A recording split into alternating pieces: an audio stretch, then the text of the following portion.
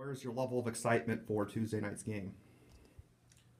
I'd say right now it's pretty subdued.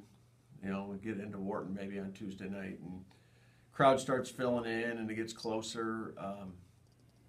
Obviously, if you're a part of this and as a fan or a player or coach or anybody, then you should be excited. But right now, there's just too much preparation to worry about.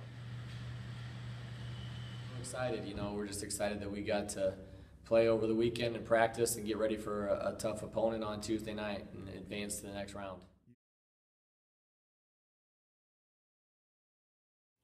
I definitely think it's going to be a packed house. It's going to be a great atmosphere, a lot of great intensity being brought to the game, and it's just going to be a fun game with the crowd. Playing for UT in its first sectional game since 2010, what's that mean to you? It's just huge for me. My senior year, I'm just glad that I had the opportunity to do that. What will be like at Wharton?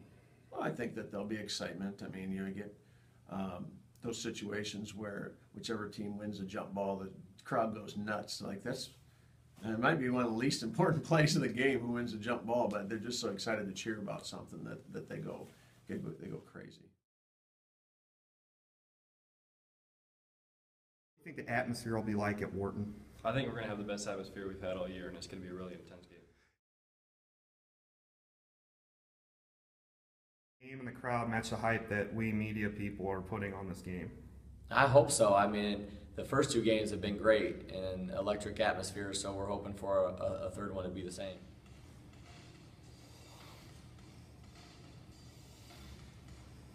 Regional, fun to be playing in a sectional. Is there any added excitement, anticipation with the team being UT that you're playing? Yeah, I'd say so. I mean, all the guys I know, we're all looking to play them again and hopefully have a different outcome. But I mean, it's just going to be a good game against them. It's always a good game when you play UT. All right, appreciate it. Good luck.